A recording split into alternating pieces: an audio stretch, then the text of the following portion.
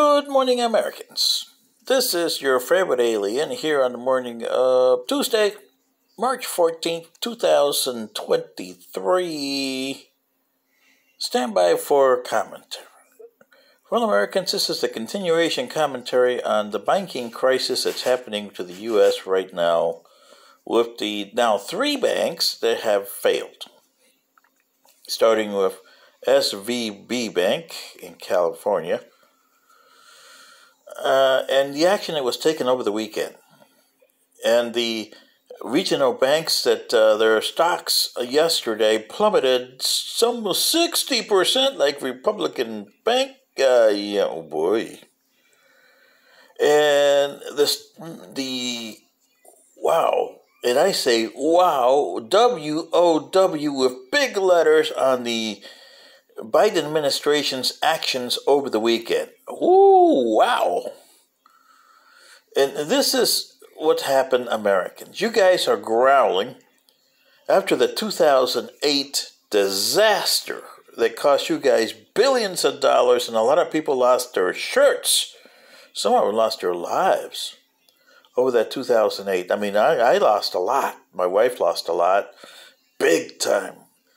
And I think that shortened my wife's life by 7 or 8 years, that 2008 disaster. But the actions that were taken back then were horrible because us taxpayers at the time, yeah, well, I was in the middle of a disability, trying to get my disability from Social Security, and you guys that try to get disability from Social Security know what you mean, that it's a disaster just trying to get that. So I wasn't working. I was relying on my wife's income, and she took a beating on her income. Oh, boy. Whew, bad. Everybody took a beating. But the government gave us a second beating by bailing out the banks.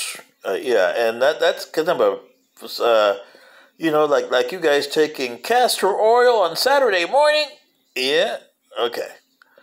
Well, you notice that the Biden administration and Biden himself is getting a million miles away from that word bailout. He doesn't even want to touch that word in this case right now, right?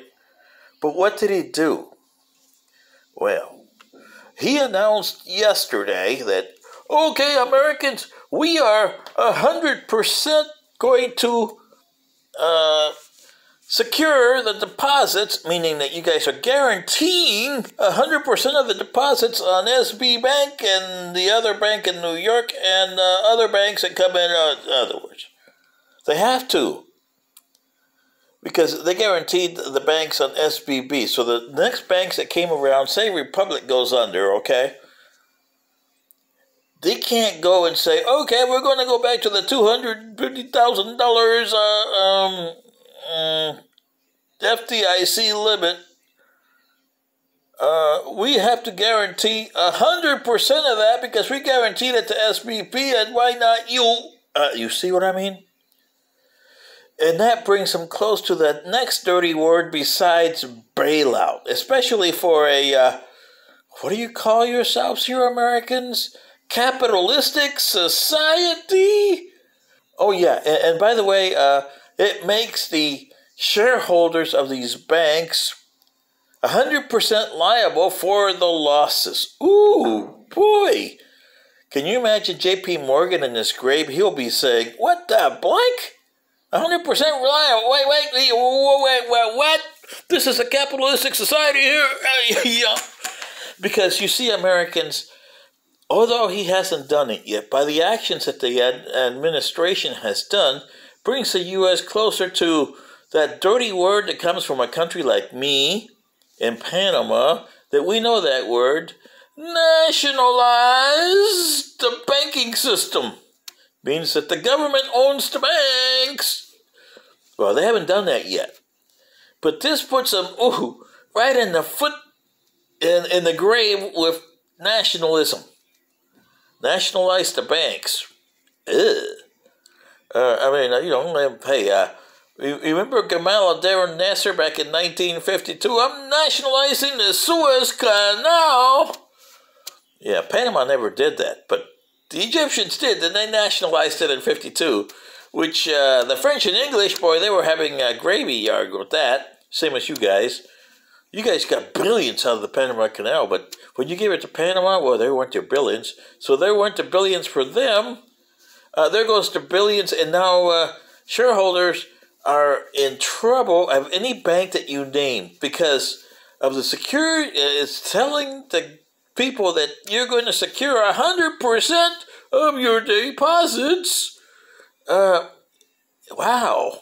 You don't know how close that gets to that dirty word, not bailout, but nationalism.